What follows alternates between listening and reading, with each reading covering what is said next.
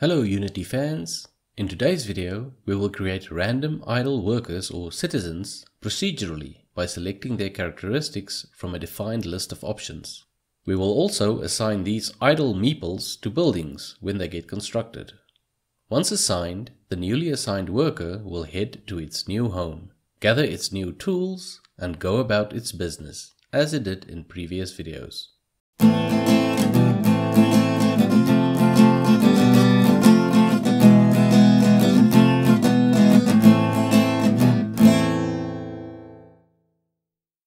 In a previous video, I developed a tool for creating random meeples by manually cycling through its characteristics and tools and then saving the final configuration. Some of the textures that came with the asset pack were a bit wild, and each color option was also created as a separate prefab object, although all the different color options used the same model mesh. In order to have some more variety in reasonable color options, while also limiting the number of required prefabs, I have since redesigned how these units are built up. Let's take the hair as an example. Each different hairstyle needs a separate mesh, which I extracted from the asset. However, instead of creating different prefabs for the different color options, I created the prefabs without textures and created different materials that can be applied to the prefab as needed. If you look at the original textures, you will see that the detail remains the same and only the color changes across options. So, using Photoshop, I created a grayscale version of the detail as my base texture. Now we can create different materials based on this base texture by setting the main color of the material, which is applied to the base texture. The beards, hats and tools are built up in the same way. Let's see how we apply all of this when a random unit is created.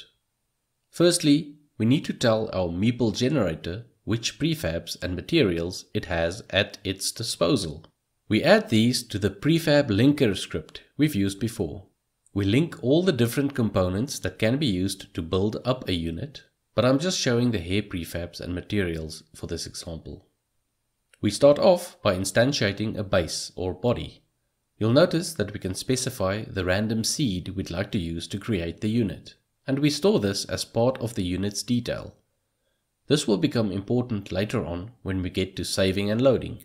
Instead of saving all the random options selected for the unit, we will only save the seed. So when we eventually load the unit, we will just recreate it using the same seed. So we can get the same characteristics without having to save the individual components. Next, we set the body size randomly, and then save references to the important slots on the body where all the options should be applied, namely the head, hand, pelvis, and the bone to which the basket should be fixed. Now we randomly pick one of the beard models with a random color or material. I do this in a reusable method that can be used for all the different elements to be selected. Note that we can specify a probability of not adding any of the options, which also allows units without beards, hair or hats. We could also specify one of the options explicitly through the select prefab parameter, in which case a random one would not be picked. But if we pass a value less than 0, the method picks a random prefab or material. We assign the material in the same way and apply it to the mesh of the prefab, which could actually be located on one of the children objects, so we cater for both eventualities. Before we move on to the hair, we may not want a unit with black hair and a red beard. If we want to match the beard and hair color, we add the prefix ref to the material index parameter in the method heading, which allows us to send the choice of material back to the createRandomMeeple method. When we now request a random hair model, we specify the beard's material index rather than -1 to enforce that option. Adding a hat leaves us with a random unit without any tools, an unassigned basic unit who does not yet know what job he'll eventually be required to do.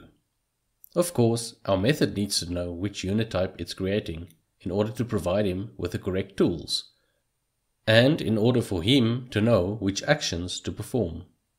We do this in another method, which follows the same pattern we've just discussed. Just to be safe, we destroy any previous tools the unit may have been given. Then, for the different unit types, we add the required tools to the hand and pelvis slots. You will notice that the woodcutter actually gets 2 tools in each slot.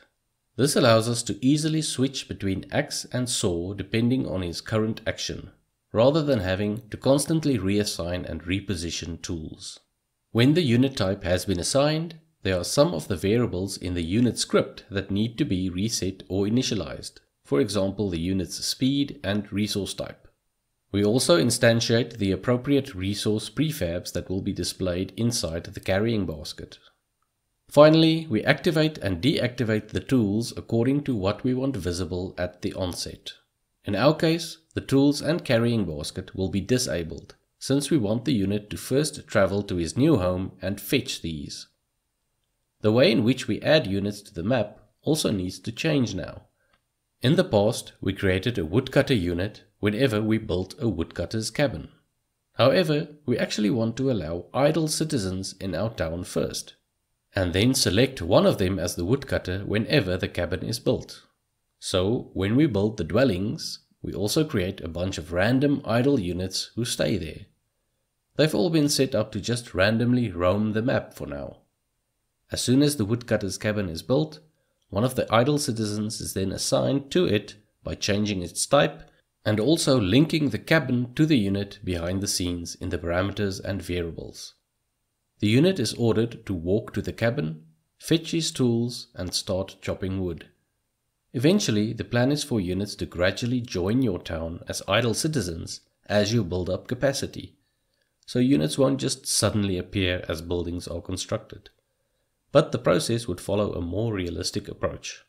It is much more satisfying seeing a citizen join your town then be assigned a job, as opposed to him appearing out of thin air when constructing a building like before. This process also works for the stonemason and farmer. Once the unit type and building has been assigned to the unit, he continues harvesting as before. In the next video, we'll allow visiting units into our town and formally link these up with our town's capacity mechanics, so that our population can increase properly over time, allowing us to construct more buildings as we obtain more citizens. Please consider subscribing to continue on this exciting journey with me. Goodbye.